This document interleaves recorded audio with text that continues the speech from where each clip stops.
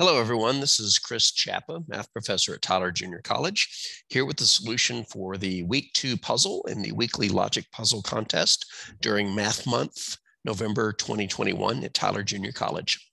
The Week 2 puzzle was titled Pearls, and if you're interested in finding more types of puzzles like this, I recommend searching Masyu, M-A-S-Y-U, puzzle. Masyu is the Japanese name of this puzzle. In America, it's also called Pearls. I'll leave that up there. There we go, P-U-Z-Z-L-A. All right, so the object of the puzzle was to draw a path through all of the pearls, all of the black and white circles in this grid, according to the following rules. Rule number 1, the path must be a closed loop that does not intersect itself. A little bit of a grammar faux pas there. A closed loop looks something like that. Not intersecting itself means that we can't do something like that where it crosses itself in the middle. So one closed loop that goes through all the pearls. Number 2, the path must pass through the center of the squares it enters where it may turn or go straight. 3, the path can only turn 90 degrees and only at the center of a square. 4, when the path enters a black pearl, it must turn. However, it cannot turn immediately prior to entering the pearl and immediately after leaving the pearl. And 5, when the path enters a white pearl, it cannot turn. However, it must turn immediately prior to or entering the pearl or immediately after leaving the pearl, or both. So in other words, don't turn through a white pearl, but you must turn upon entering or leaving, or both. You must turn upon entering or leaving a black pearl, but you can't turn immediately upon entering or leaving. And as we go through this, we'll write down some rules, some hints that will help us get through this puzzle. It is worth mentioning that, like last week's puzzle, the solution to this can be deduced from the rules and the hints given within the puzzle itself, and there's zero guesswork whatsoever. So let's begin. In a puzzle like this, it's a good idea to start with the pearls that are limited based on their locations. In this case, that would mean close to the edges of the grid. For example, all of the black pearls in row A, the 2 black pearls in the bottom in row J, even the pearls in H2, the black pearl in H2, and the black pearl in B3 and the black pearl in B5 are considered pretty close to the edge. I know there's some white pearls close to the edge, like B2 here, or this guy, but as you'll see, being close to an edge is restrictive more if you're a black pearl than if you're a white pearl, because for a black pearl, you can't turn upon entering or leaving. Before we jump into this, I want to show you how the black pearls are very limited and how the paths can go through them. So I'm going to draw 4 black pearls, and then we're going to make some observations. First off, remember that in a black pearl, you must turn upon entering, but you cannot turn upon leaving, or you must turn in the middle of the black pearl, but you cannot turn prior to entering or immediately after leaving. So for example, in a black pearl, you can go straight across and up like that, or you can come down and go to the right, or you can go to the right into it and then down, or you can come up from the bottom, go across like that way. And again, we're focusing that we can't turn. So for example, we couldn't do something like this, like down, over, and then down. Excuse me. I tried to pause before that happened. Oh, well. But as I was saying, you can't turn upon leaving a black pearl like we did in cell D9, which is circled right now, but turning upon leaving or entering a black pearl against the rules. So there's only 4 possible ways that we can travel through a black pearl, which are listed on the left of the screen. And there's something else that you can deduce. If you are limited in one direction on a black pearl, that tells you something about the path. For example, look at this black pearl in A6. The path cannot go up through A6 because, well, there's no more room for it to go. And if you'll notice, whenever you eliminate one of the 4 options for a black pearl, that tells you something about the path. For example, if we cannot go up from a black pearl, that eliminates this one and this one. So what do these 2 have in common? Well, the path has to go down. In fact, you'll notice in all of the black pearl options, if you can eliminate one direction, the path must go the opposite direction. For example, look at the black pearl in H2 right here. The path cannot go to the left because it can't turn upon leaving, but it can't go straight either. So that path cannot go to the left. If we were to eliminate the options where the path goes to the left, notice the remaining options, the path must go to the right. So it doesn't take too long to figure out a following additional rule for black pearls. If a path cannot go a certain direction, I can't type, a certain direction through a black pearl, then it must go the opposite direction. It's a direct consequence of being required to turn when you hit a black pearl and not being allowed to turn upon entering or leaving. So with all the black pearls in the top row, we know the path has to go down because the path can't go up. And if it can't go up, it has to go the opposite direction. On the bottom row, J4, path must go up because it can't go down. Same thing with J10. In fact, on J10, we know the path has to go to the left because it can't go to the right. In H2, the path must go to the right because it can't go to the left. In B3, I know the path has to go down because it can't go up. And I know the path has to go to the right because it can't go to the left. Can't go to the left because the path would intersect itself. In B5, the path must go down because it can't go up. Now let's look at A6 and A7, specifically A6. Path cannot go to the right because if it did, it would violate the turning immediately upon leaving the black pearl rule. And so since the path can't go to the right, it must go to the left. And similarly, A7, the path must go to the right because it can't go to the left.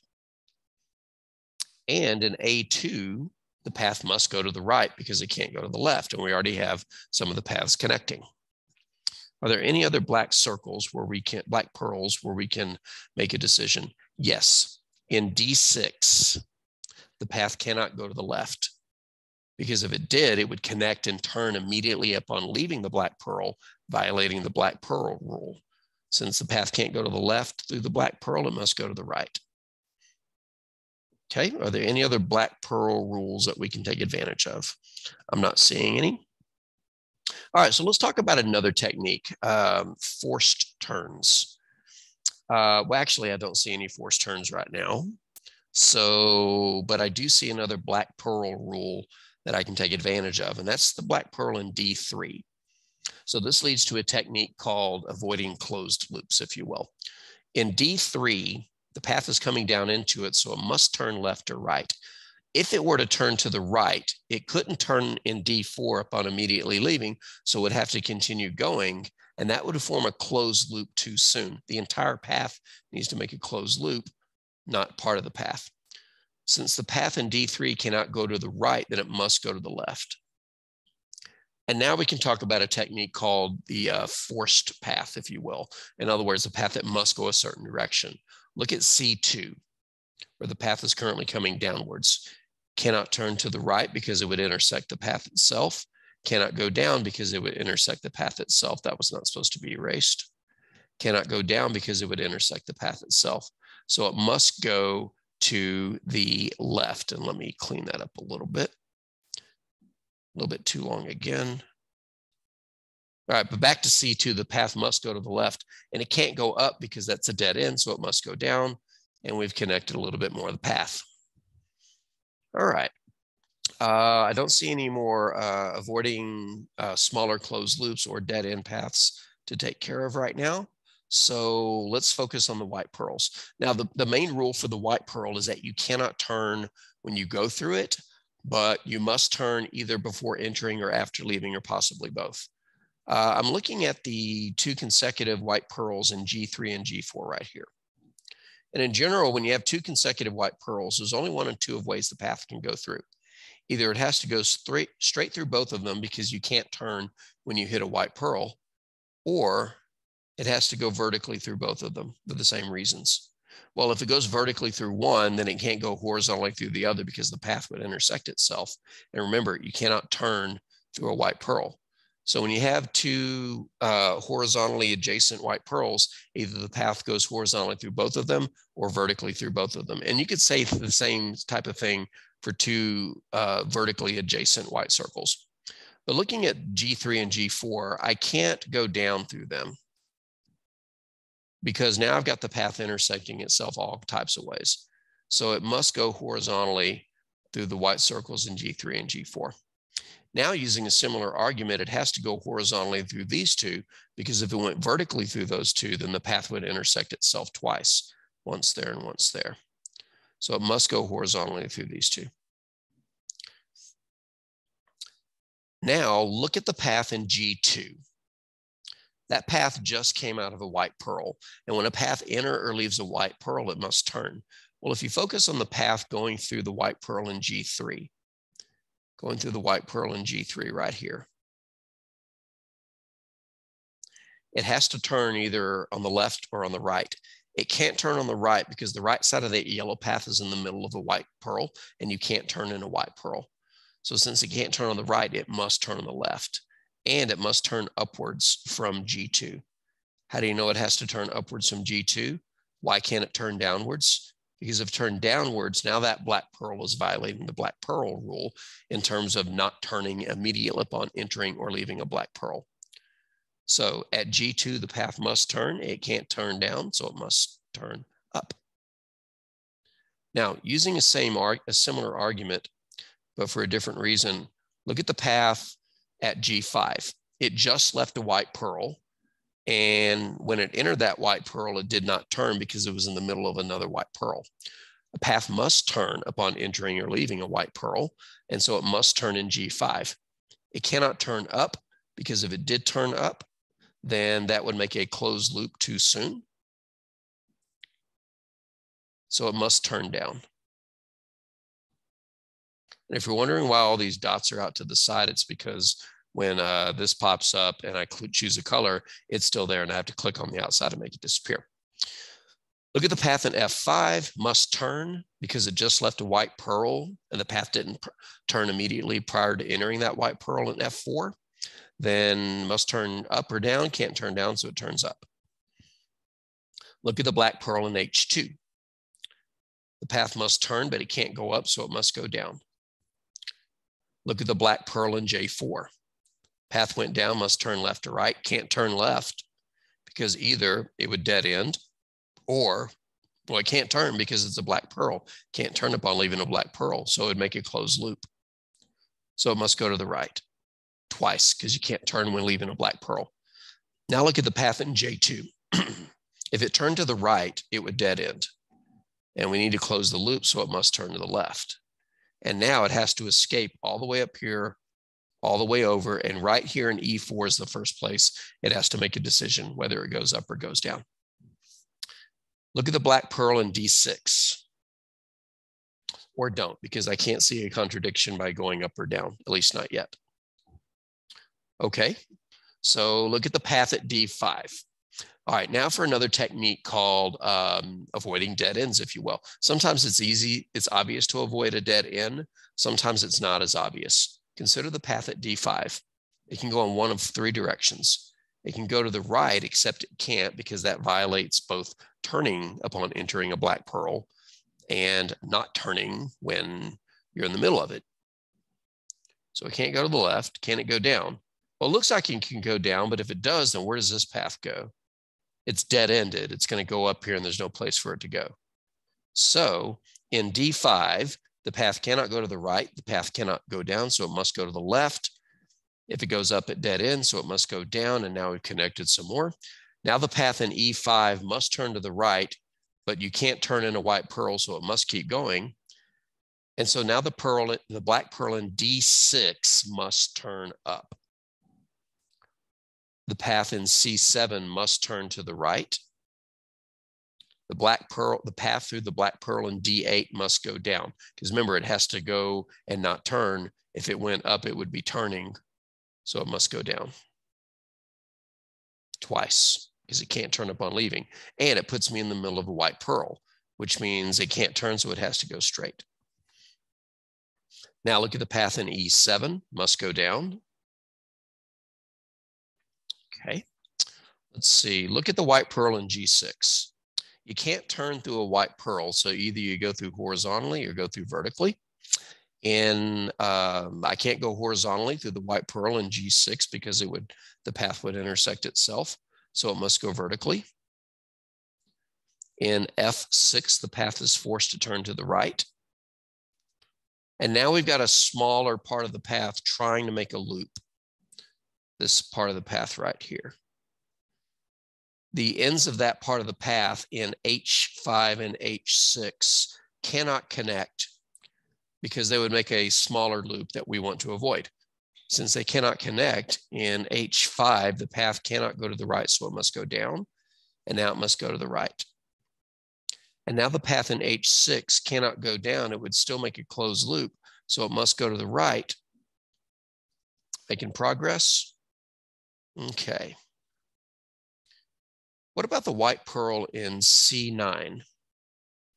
Well, either the path goes horizontally through it or vertically through it.